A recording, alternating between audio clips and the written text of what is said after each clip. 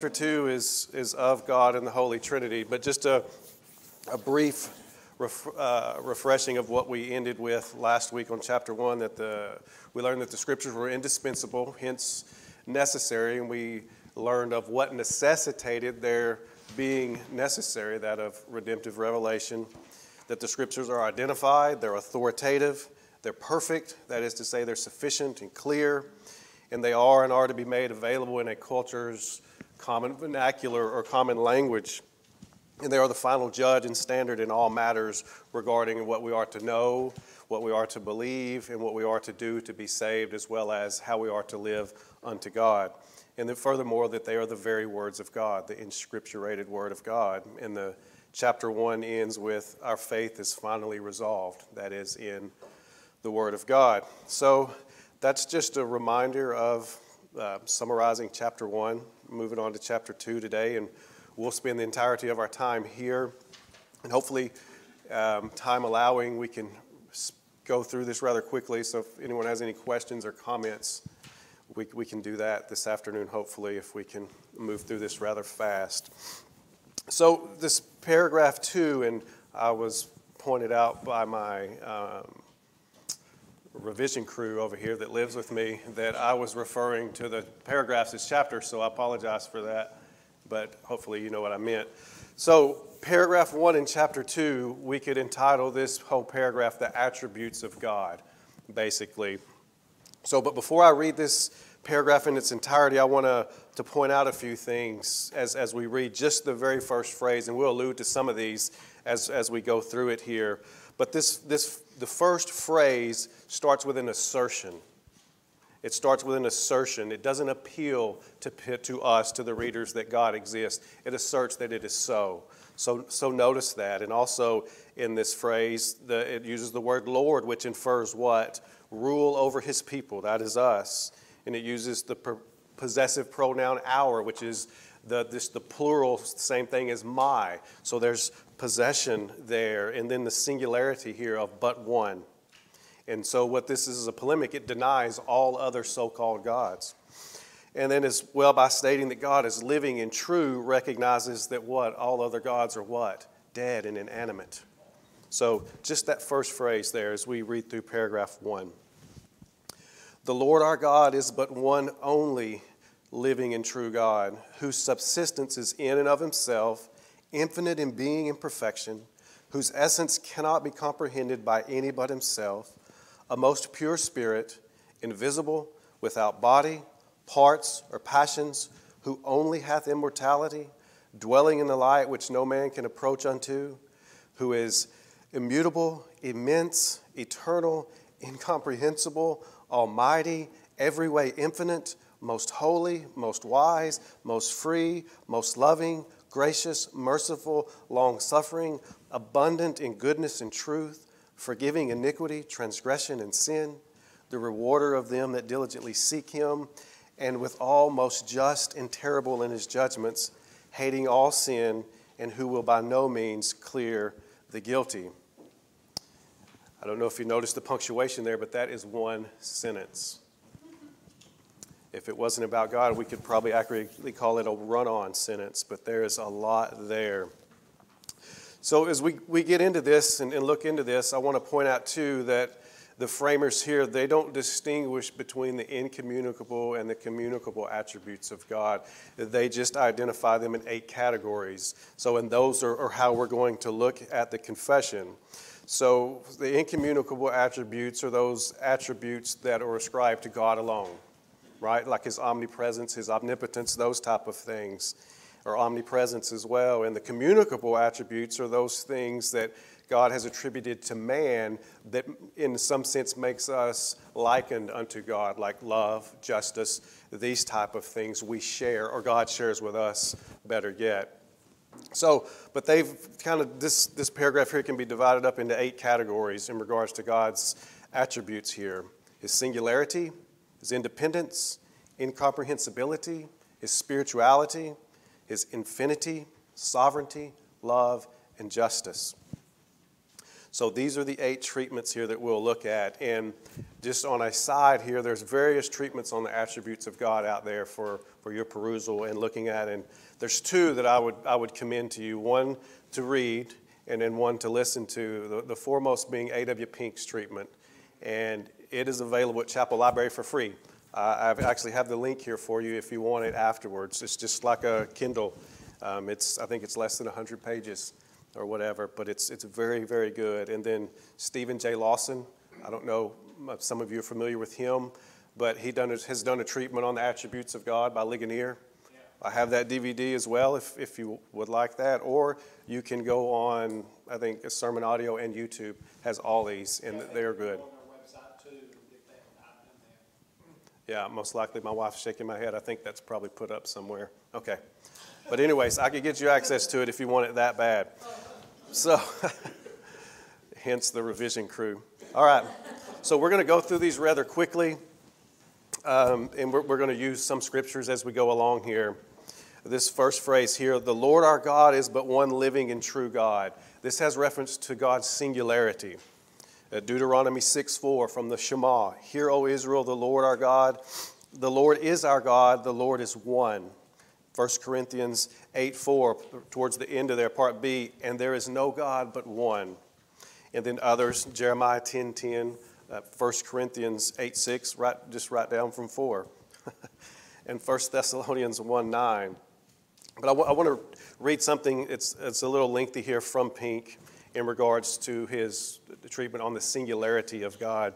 And I will warn you, this might come as shocking to you when you hear the second part of this, but I want you to consider what he's saying. He says, this is in regard to the singularity of God. In the beginning, God, Genesis 1:1. There was a time, if time it could be called, when God, in the unity of his nature, through subsisting equally in 3 divine persons, dwelt alone. In the beginning, God. There was no heaven where his glory is now particularly manifested. There was no earth to engage his attention. There were no angels to hymn his praises, no universe to be upheld by the word of his power. There was nothing, no one but God. And that not for a day, a year, or an age, but from everlasting. During eternity past, God was alone, self-contained, self-sufficient, self-satisfied, in need of nothing. Had a universe, had angels, had human beings been necessary to him in any way, they would also have been called into existence from all eternity. The creating of them, when he did, added nothing to God essentially. He changes not, Malachi 3:6. Therefore, his essential glory can be neither augmented nor diminished. You cannot add to it nor take away. And so Pink later, he says a few more things, and he later goes on and says this. And this struck me years ago when I read this too. He says, our Lord Jesus Christ added nothing to God in his essential being and glory, either by what he did or suffered. True, gloriously true, he manifested that glory of God to us, but he added nothing to God. Think about that. Think about that. Nothing can make him more or less than he is. Just think of the depths of that reality when we compare that to what Christ's death actually accomplished. It added nothing to God in that regard and to his essential being of who he is. Isaiah chapter 40, verses 15 through 18. Behold, the nations are like a drop from a bucket and are accounted as the dust on the scales. Behold, he takes up the coastlands like fine dust. Lebanon would not suffice for fuel, nor are its beasts enough for a burnt offering. All the nations are as nothing before him. They are counted by him as less than nothing and emptiness. In verse 18, to whom then will you liken God, or what likeness compare him with? Who is there like our God? He is the one true and living God. Who can add to or take away from the Most High? None. He alone is God. Isaiah 40, 22 through 23. It is he who sits above the circle of the earth, and its inhabitants are like grasshoppers, who stretches out the heavens like a curtain and spreads them like a tent to dwell in, who brings princes to nothing and makes the rulers of the earth as emptiness. God's singularity. And this next phrase, whose subsistence is in and of himself, infinite in being and perfection. This is what we call the independence of God. And I'll tell you a word that I like better, the aseity or aseity of God. I learned that from Dr. Lawson years ago. Means the same thing. It comes from the Latin out of self, and it's actually a word that can only be applied to divinity if you think of it, the self-existence. So this term subsistence here is used to refer to the essence of God as really existing in and of himself. Even his subsistence is him, and that's what he consists of, himself. Meaning his existence, who he is, how he exists, is in himself. So God is his own source. He derives or is derived from nothing, yet he is the source of all things. Edwards, in something I recall reading, calls him the uncaused first cause. Romans 11:36 is a classic text on this. For from him and through him and to him are all things. To him be the glory forever. Amen. And this existence is from all eternity. And God's independence implies his being, that is who he is infinite, as well as his perfection or perfections are infinite. So if he is not derived nor dependent on anything, this has always been so. Thus he is infinite in his being and his perfection. Because he is infinite in being, he is self-sufficient. Because he is infinite in perfection, he's self-sustaining. And therefore he is in no need of anything or anyone. Cornelius Van Til summarizes this like this. He says, God is in no sense correlative, that is, has no mutual relationship to or dependent upon anything beside his own being. God is the source of his being, or rather the term source cannot be applied to God. God is absolute. Man, anyways, the next phrase here, whose essence cannot be comprehended by any but himself. This speaks to the incomprehensibility of God, or the mystery of God, some say. Romans 11:33-34. Oh, the depths of the riches and wisdom and knowledge of God. How unsearchable are his judgments, and how inscrutable his ways. For who has known the mind of the Lord, or who has been his counselor? Exodus 3:14. God said to Moses, I am who I am. And he said, thus you shall say to the sons of Israel, I am has sent you. And in them using this text here, Greg Nichols says that this is probably in reference to there was a medieval effort to understand God abstractly. Who is God? This philosophical thing or whatever. So this reference here is basically saying, you can't do that. God is God. God is God. So these two texts here that we just used, Romans 11:33 and 34, and then even Exodus 3:14 with the explanation of perhaps why they used that here. What do these texts demonstrate? They're demonstrating that God cannot fully be comprehended in and of himself by a man, of which we'll say more about this going forward. So I come across something, Stacy and I were watching YouTube the other night, watching different sermons and all types of things like this. And this guy mentioned a pastor that some of us may be familiar with, Stephen Furtick. I say self-proclaimed pastor. So he has a sermon, if we can call it that, entitled, My Maker is My Mirror. And what he is talking about essentially is that how man is created in the image of God. And he uses the text in James about looking in a mirror. And I won't dissect his sermon, but he references this text here in Exodus where God says, I am that I am. And his explanation, his commentary on this, and what he tells his congregation is that what God is trying to relay to Moses is that, and I quote, you are as I am.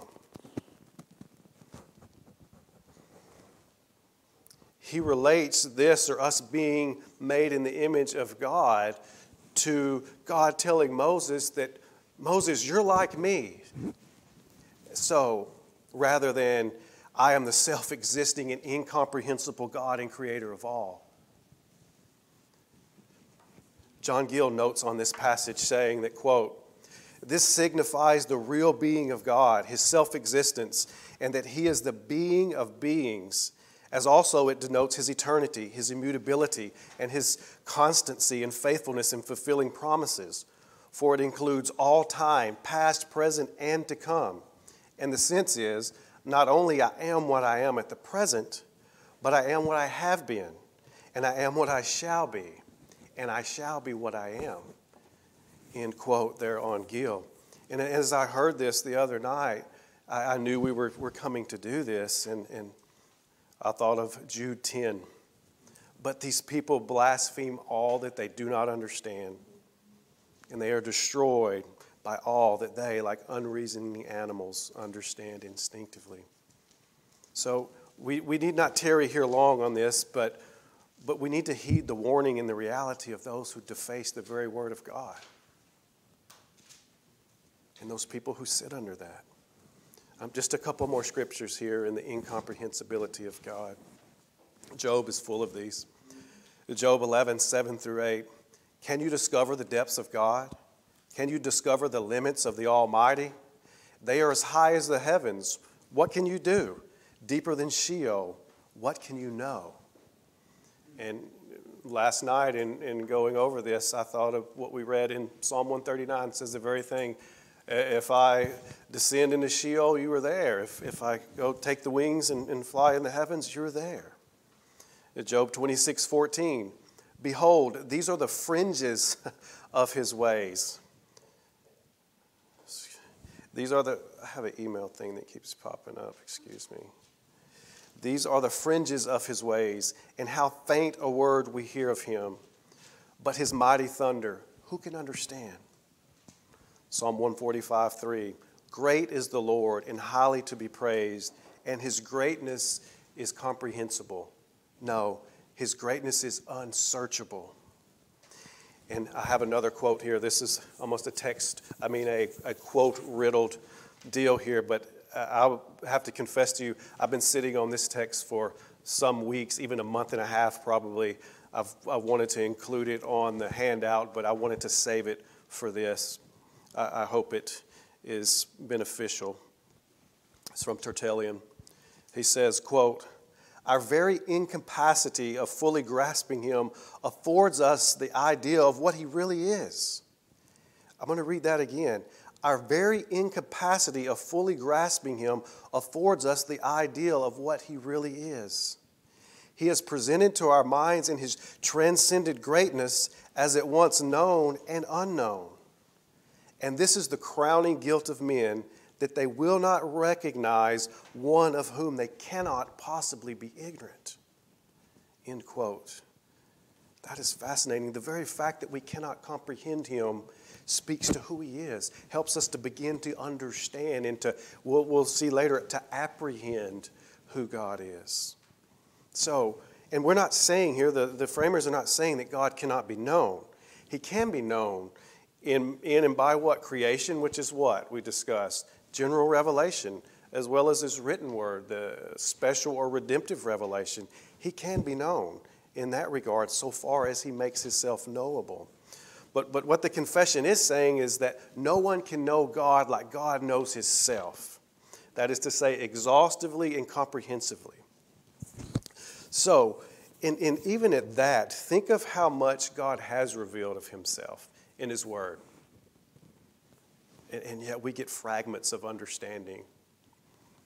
Perhaps a lot of that is due to our lethargy in the things of God, perhaps. But even of what can be known is almost limitless in some regard when you think of that. So the next phrase here, a most pure spirit, invisible, without body, parts, or passions, who only hath immortality, dwelling in the light which no man can approach unto. This is the spirituality of God they're speaking of here. The classic text on this is John 4:24. God is spirit, and those who worship him must worship him in spirit and in truth.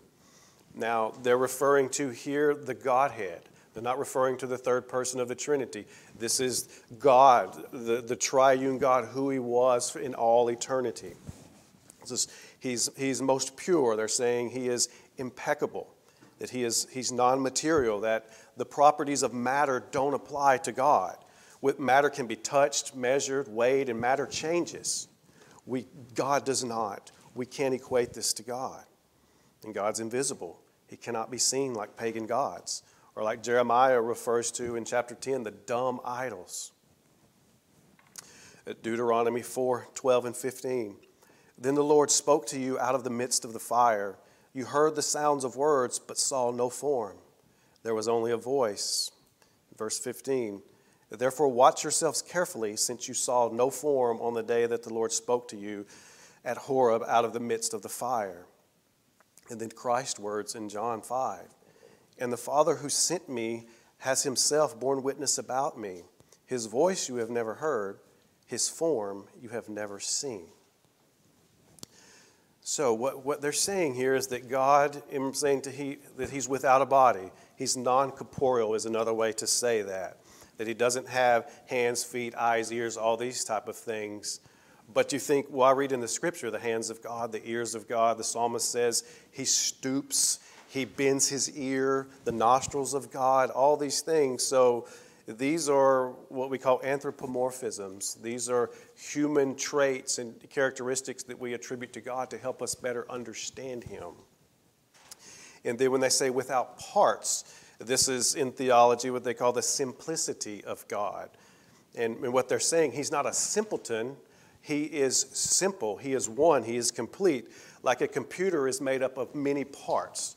God doesn't have many parts. God is God. And then without passions, this is an interesting one. This is called the impassibility of God. And I'm going to lean on Dr. Waldron here for some of these things here. We define passion as implying a strong emotion that has an overpowering and compelling effect. That's what a passion is. So a passion is imposed by an outside force, you see. And such passions cannot be attributed to God. That is something from the outside determining or dictating him, because he can't be controlled by outside forces. We've already somewhat established this. Now, this does not mean, is not saying that God is impersonal, that he doesn't have affections. He does, but they arise freely from within himself in his own being. They're not imposed on him from without. And you could look at this in Job chapter 35, 1 through 8, if you wanted to at some point. So God doesn't reward or punish us in these regards. Because of his emotions or whatever, he's not swayed in that way. He does these things because he's just and he's good, you see. So, and I'll move on here past some of this thing, but something in reference to the impassibility of God I read a few years ago. Kevin DeYoung, I think he spoke this at a conference, but it's in a written form. The title of it is, "'Tis Mystery All, the Immortal Dies. Why the gospel of Christ's suffering is more glorious because God does not suffer." That is worth an hour of your time to read. Trust me, if you're interested in the God not having passions, the impassibility of God. And I have that link too if you're interested afterwards. Then they speak of the immorality of God, that God is non-mortal. He can never cease to exist. And then he dwells in a light that no man can approach. This means to see God in your flesh is to die. Now, we understand we see God in the incarnate Christ, but this is not talking about the incarnate Christ here. So the spirituality of God means that God is non-material, non-visible, non-corporeal, non-mortal, and non-approachable in his Godhead, who he is there. This refers to God as he was from all eternity. This is reference to the Father and the Son and the Spirit as they always were. And like I've mentioned here, this is not taking account of the incarnation, where Christ did become approachable, he did become mortal, and he did become visible in these type of things. So that's not what they're talking about there. We'll get into that in chapter 8. So this next phrase here, who is immutable, immense, eternal, incomprehensible, almighty, every way infinite, most holy, most wise, most free, most absolute. This is the infinity of God, or we could say the transcendence of God, which transcendence means it's boundless or endless. So infinity means God transcends, that is, he goes beyond us in space, hence he is immense. He goes beyond us in time, hence he is eternal. He goes beyond us in knowledge, hence he is incomprehensible and most wise. His will is beyond ours. His will is most free. He goes beyond us in power. He is almighty. And in every other way, he is immutable, most holy, and most absolute. Regards to his immutability, already referenced, Malachi 3:6. For I, the Lord, do not change. Therefore you, O sons of Jacob, are not consumed. God doesn't go back on his promises. He does not change. Revelation 4:8 and Isaiah 6:3 are classic text on the holiness of God. And one called out to the other and said, Holy, holy, holy is the Lord of hosts. The whole earth is full of his glory. God is holy. God is absolute. This has a reference into he's not qualified or diminished in any way. He's total. And then Psalm 115:3, but our God is in the heavens. He does whatever he pleases. The next phrase here, working all things according to the counsel of his own immutable and most righteous will for his own glory. This speaks to the sovereignty of God. The sovereignty is supreme power or authority. The extent of God's sovereignty, or that is to say, what falls under the jurisdiction of God's sovereignty, they tell us all things. What rules God's sovereignty, that is to say, what dictates, what governs his sovereignty. The counsel of his own immutable and most righteous will. And what's the goal, or what's the purpose of God's sovereignty? Why does God do what he does? For his own glory, they tell us. Ephesians 1:11 is a classic text on this as well. Isaiah 46:10, Proverbs 16:4, and so on. And they talk about this a little bit more in paragraph 2 and then again in chapter 3 on the decrees. The next phrase, most loving, and we could also say most gracious, most merciful, most long-suffering, most abundant in goodness and truth, most forgiving iniquity, transgression, and sin. This is the love of God. So I want to say this, that God is not just love, period, end of story. He's not. You see, the love of God is magnificent because of how it's intricately related to everything else about him. So the love of God is holy. It's perfect love. The love of God is free. He does not and is not made to love anyone. His love is free. His love is eternal. This is mind-boggling here, that he has always loved. He's never began to love. He has simply always loved. It's eternal. It's also unconditional. No one merits God's love. God's love is particular. We'll get into that in chapter 3 of the decrees. God's love is steadfast. It is consistent. God's love is faithful. God's love is even fruitful. That is, it produces love in return to God and to the brethren and even to our neighbors, our fellow man.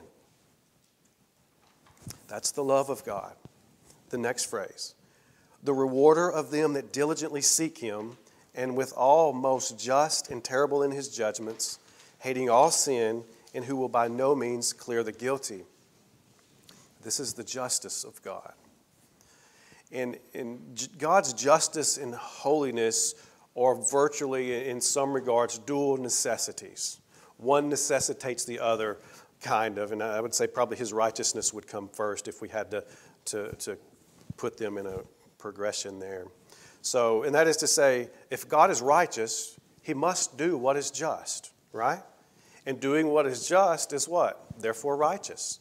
And as I thought through this, that wicked men can do justice, right?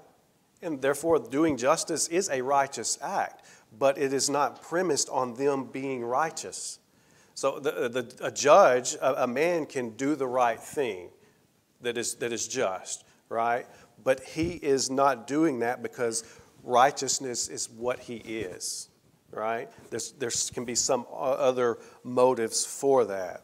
So This righteousness flows out of God's holiness, of which everything about him is holy, from his anger to his love that we just mentioned. And then they describe his justice positively, rewarding those who seek him. They say the rewarder of them that diligently seek him. Hebrews 11:6. When he comes to God, he must believe that he is, and that he is a rewarder of those who seek him. And then justice negatively described. And withal most just and terrible in his judgments, hating all sin, and who will by no means clear the guilty. In Exodus 34:7 says, yet he will by no means leave the guilty unpunished. So there's just a couple of scriptures where you can see where they come up with these phrases here. And this brings us to paragraph 2 of chapter 2. And this first paragraph we would call God's relations to his creatures is what this encompasses. And we're going to look at this briefly through a fourfold type exposition of God's relation to his creatures. And what I'm going to do here for the sake of time, instead of read the whole paragraph, I'm just going to read the phrases as we go through them to save us a little time here. So the first of these four things is God's sufficient independence from his creatures. God, having all life, glory, goodness, blessedness in and of himself, is alone in and unto himself all sufficient, not standing in need of any creature which he hath made, nor deriving any glory from them, but only manifesting his own glory in, by, unto, and upon them. We see the overlap from some of his attributes back there. John 5:26, for just as the Father has life in him, even so he gave life to the Son also to have life in himself. God has life in himself. He doesn't need, or nothing has given him life. God is in need of nothing from his creatures. He was in no need, nor does he derive anything by creating. The fact that he has created only manifests his own glory. And then secondly, this is God's dominion or his sovereignty over his creatures in this next phrase. He is the alone fountain of all being, of whom, through whom, and to whom are all things, and he hath most sovereign dominion over all creatures, to do by them, for them, or upon them, whatsoever himself pleaseth. And you probably noticed almost the scriptural phrase there from Romans 11:36. For from him and through him and to him are all things. Revelation 4:11. Worthy are you, O Lord and our God, to receive glory and honor and power. For you created all things, and because of your will they existed and were created. And I think here Daniel 4:34 through 35 will suffice it here and sums it up well. Nebuchadnezzar coming back to himself here. Verse 34 of Daniel chapter 4. At the end of the days, I, Nebuchadnezzar, lifted up my eyes to heaven, and my reason returned to me. And I blessed the Most High, and praised and honored him who lives forever. His dominion is an everlasting dominion, and his kingdom endures from generation to generation. That's just another way to say forever. And all the inhabitants of the earth are accounted as nothing. And he does according to his will among the host of heaven and among the inhabitants of the earth. And none can stay his hand or say to him, what have you done? So we see God has the right to do to, by, and upon them or us, his creatures, whatever he pleases. Remember his attributes that we just went over. Capriciousness is not an attribute of our God. Capriciousness is one of the 99 attributes of the Muslim God, but not our God. And when you see this, and this may sound arrogant, but keep in mind, God is most holy. He is most just. So everything that he does will be so. He is not whimsical. He is not moody, hence capricious. He doesn't get mad and do something out of emotion. That's what they're talking about when he's without passions. So I hope that makes some sense to us here. And then thirdly, God's absolute knowledge of his creatures. In his sight, all things are open and manifest. His knowledge is infinite, infallible, and independent upon the creature, so as nothing is to him contingent or uncertain. And we've mentioned this already to some degree. God's knowledge is not derived from his creatures and is thus not conditional, not contingent. God's knowledge is certain knowledge of guaranteed events. God knows everything because he planned it, not because he merely foresees it or foresaw it. And we'll get into this, into the decrees some more. So if God was basing things on things that he first foresaw per se, this would make something, again, outside of God be the determiner of what God does or doesn't do. So, for example, I've had conversations with people, particularly in the workplace. Well, they don't do that. Why should I? They don't do it. I'm not going to do it. Or they get away with it, so I am. Or, all these other things. And I would say, it's like, think about this. You're letting what someone else does or doesn't do determine who or what you are. Don't do that. Don't do that. And this is kind of what is not so with God. Nothing outside of himself determines what he does or does not do. So, these type of contingencies do not determine what God does or doesn't do. And granted, there are things in Scripture, conditional covenants and things like this, where if this, then this, and those things are certainly in the Scriptures. But these two are already known. The outcomes are already known by God. And again, we'll talk about that more in chapter 3. His knowledge is absolute. It's complete. There's no I hope so or let's wait and see with God. Hebrews 4:13, and there is no creature hidden from his sight, but all things are open and laid bare to the eyes of him with whom we have to do. Again, Psalm 139, what does the psalmist say? The darkness is as light to you.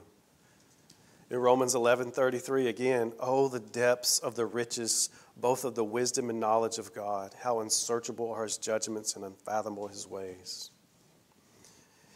And fourthly here, I'm going to read the phrase first. He is most holy in all his counsels, in all his works, in all his commandments. This speaks to God's absolute holiness before them being us, the creatures. A God who is absolutely independent of his creatures, who is absolutely sovereign over them, who understands them unconditionally and absolutely, must be absolutely holy in comparison to such creatures. Thus, this clause here, he is most holy in all his counsels, works, and commands.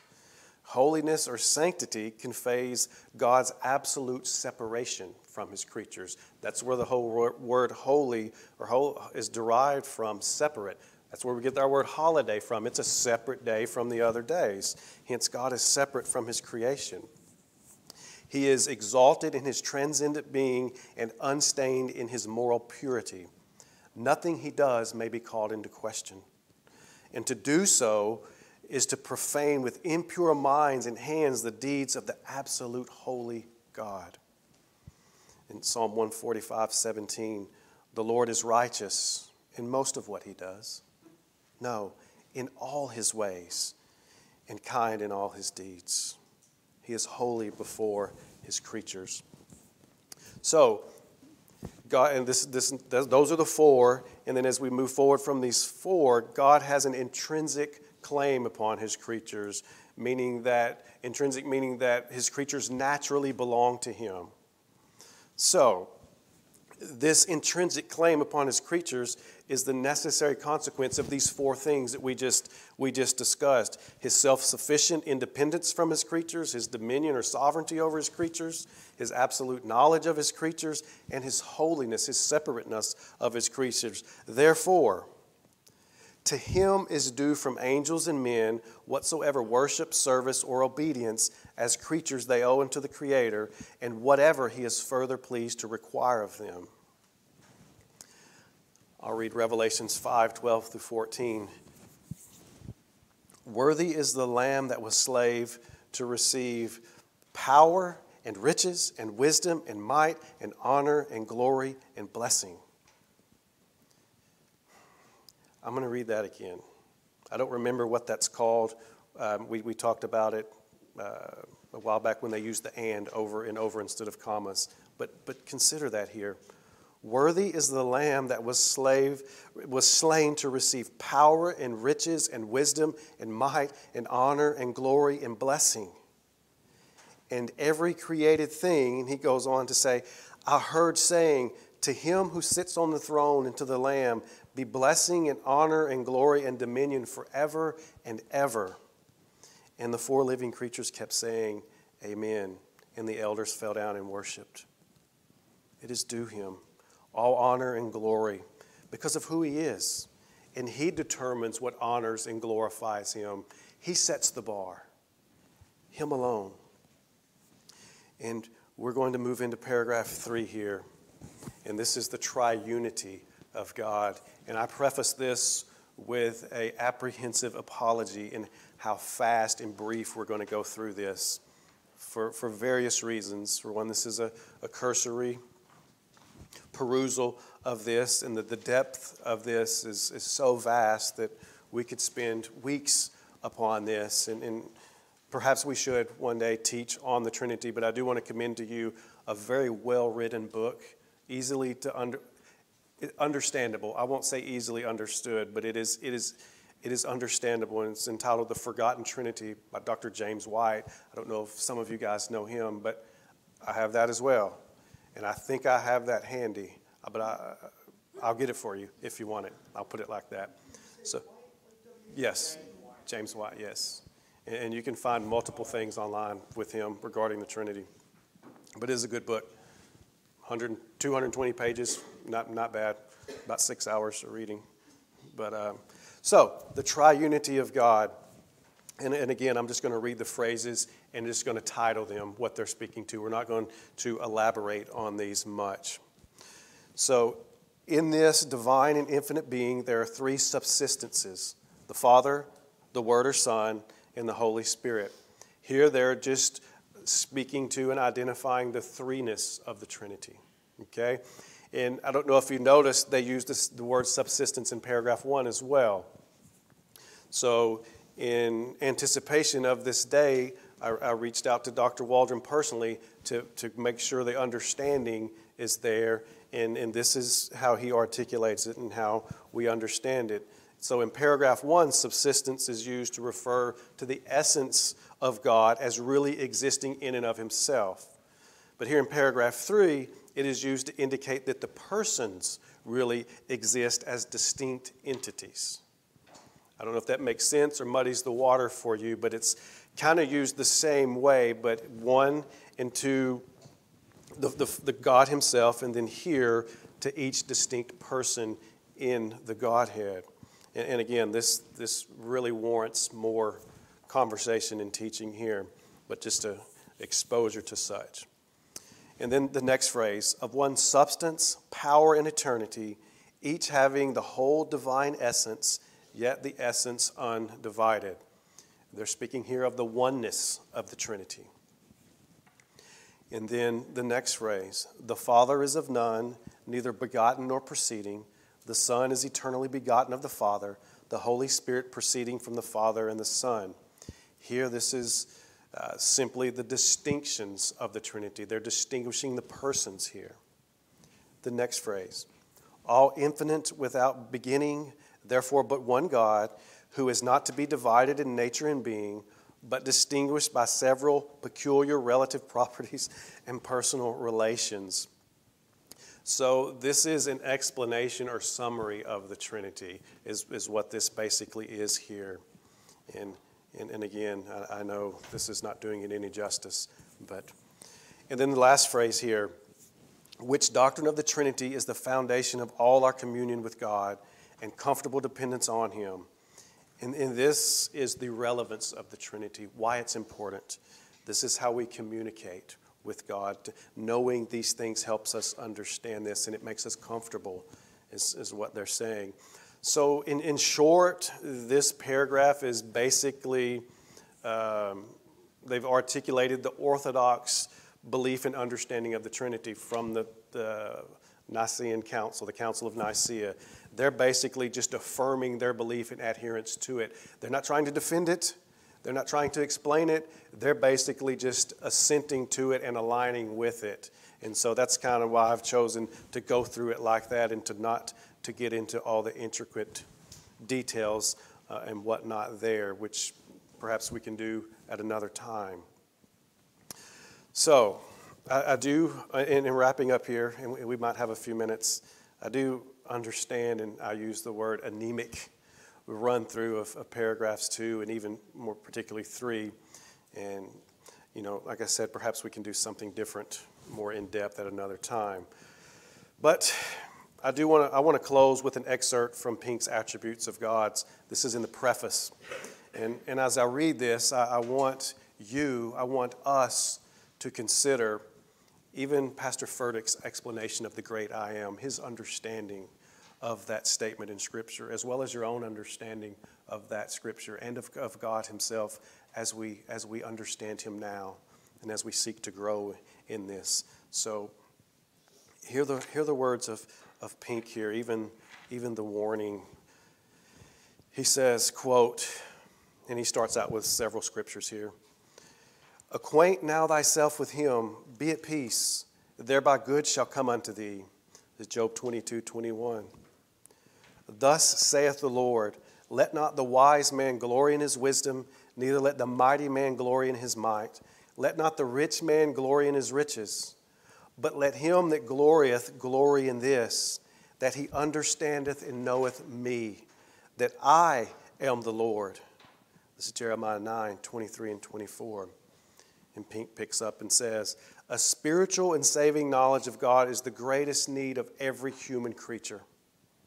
The foundation of all true knowledge of God must be a clear mental apprehension of his perfections as revealed in Holy Scripture. An unknown God can neither be trusted, served, nor worshiped. Something more than a theoretical knowledge of God is needed by us. God is only truly known in the soul as we yield ourselves to him, submit to his authority, and regulate all the details of our lives by his holy precepts and commands. Then shall we know if we follow on in the path of obedience to know the Lord. It's Hosea 6:3. If any man will do his will, he shall know. John 7:17. And then lastly, the people that know their God shall be strong. That's Daniel 11:32. Now, I ask us, what do we know about our God? Do we want to know more and understand more? Are we content? What or how does what we do know and believe about our God affect us? What does it do? Anything? Are you convinced of what you know? Are you or we naively or even arrogantly assenting to these heavenly things? I would tell you there's no need to do so, for he has revealed such in his word. Are we growing in the grace and knowledge as we seek and are apprehending him as he has revealed himself? He is a God that can be known through his Son, by his Spirit, in his word. And I pray that we would and do take him at his word. Amen? Amen. I'm gonna close this with prayer, and then if anybody has any questions or comments, we can do that if you'd like.